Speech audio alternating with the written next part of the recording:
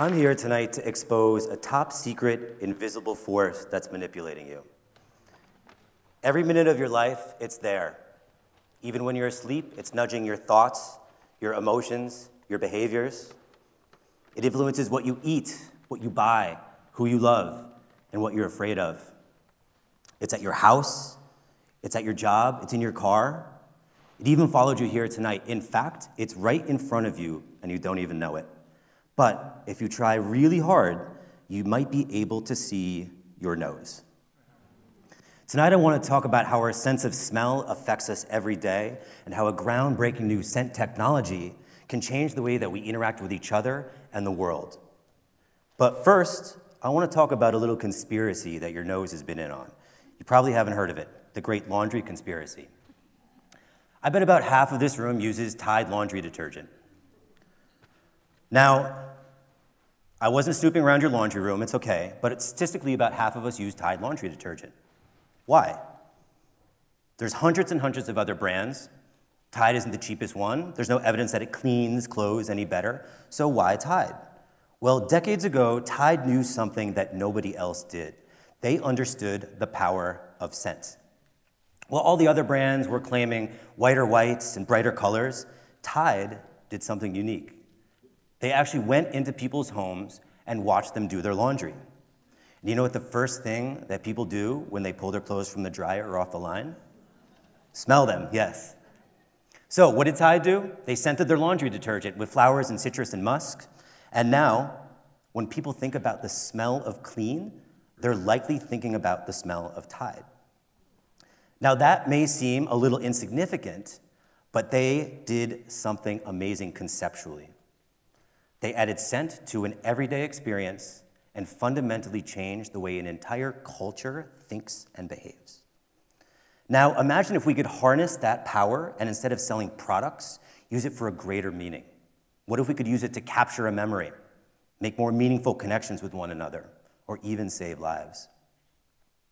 Well, at my company, I'm striving to fulfill that vision. I am combining our oldest and most primal sense with today's most promising technology to create a virtual world that's as rich, authentic, and meaningful as our own. And I call it olfactory virtual reality. Now, our sense of smell might be our oldest, most misunderstood and undervalued one of our senses, but it holds the key to a better future. In the future, speaking of future, we will not take photographs, we will capture memories. This is a picture of me hiking a few years ago. Now, for all of you, this is just a boring picture. But for me, actually, it's kind of a boring picture for me too.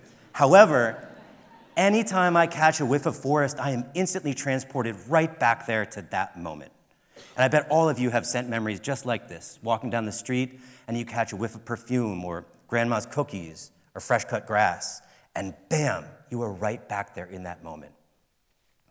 Wouldn't it be amazing if we could capture and bottle those moments for you to revisit anytime you want or share them with someone you love? It's not science fiction. It's possible. In fact, with me tonight, I have a memory in a bottle. It's that memory right there. Now, this is not a perfume. It's not a scent inspired by the forest. This is molecule for molecule, that moment. And I know that because I went back there and I captured it with science.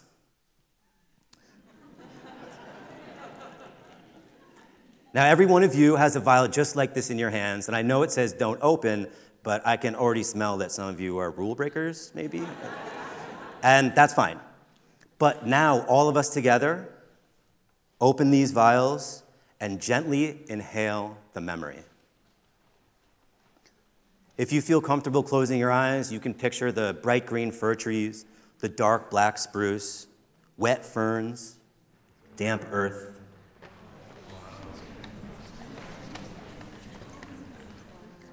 Now, by sharing this memory with you, incredibly, it's not mine alone anymore.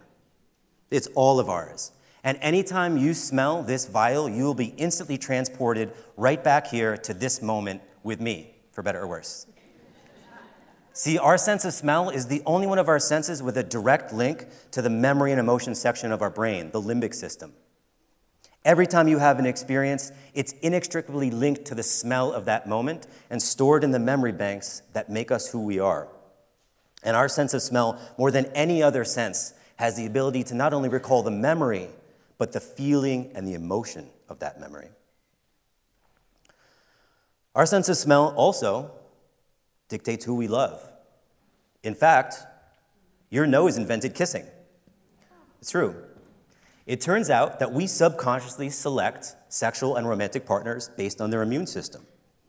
Someone with a complementary immune system to our own is likely a good pair. But how can you tell what someone's immune system looks like? Well, you can't really, but your nose can. Every single one of us has a unique odor signature, and it says volumes of information about who we are, including a map of our immune system. So when you kiss someone, you're actually sampling their immune system to decide whether it's a good match.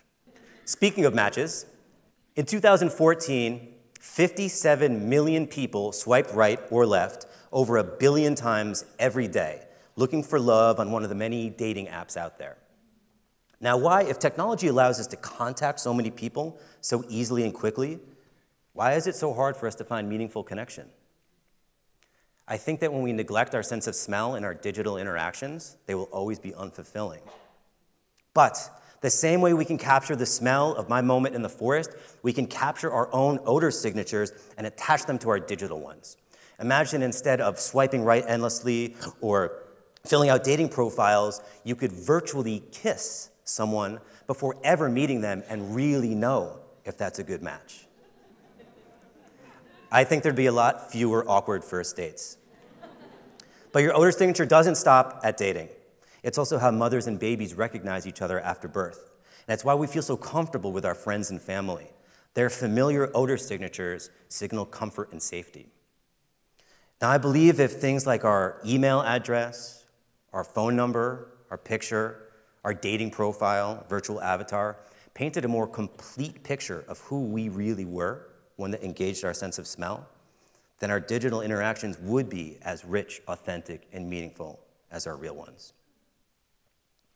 Now, I think that's pretty cool, but the most amazing thing I've ever seen your nose do is help someone who's in pain.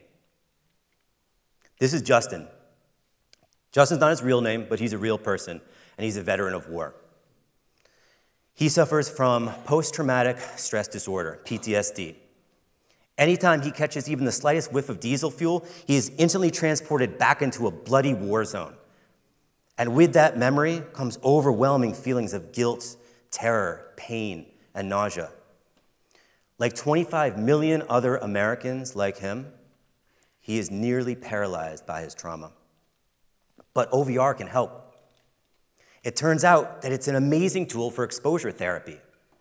In a safe, controlled virtual environment, a clinician allows Justin to revisit and reprocess the difficult trauma. Over time, the trigger is removed, and Justin can lead a perfectly normal life. How long does something like this take?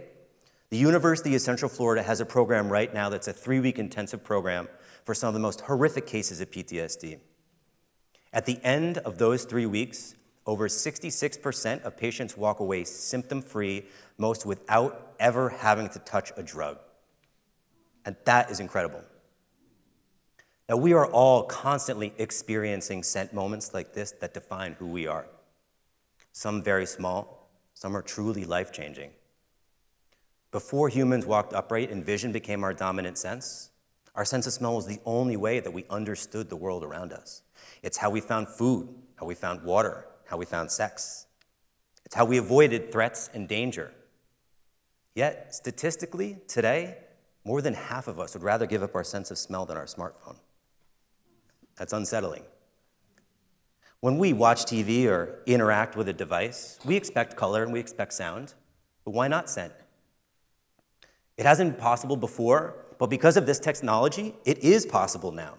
And because of technology, we live in a magical time where we get to design our future one day and experience it the next. But we have to be careful.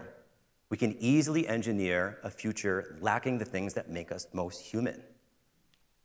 So when we decide what tomorrow looks like, I ask that we collectively embrace our forgotten fifth sense and design a future rich with memory, emotion, experience, and of course, scent. Thank you.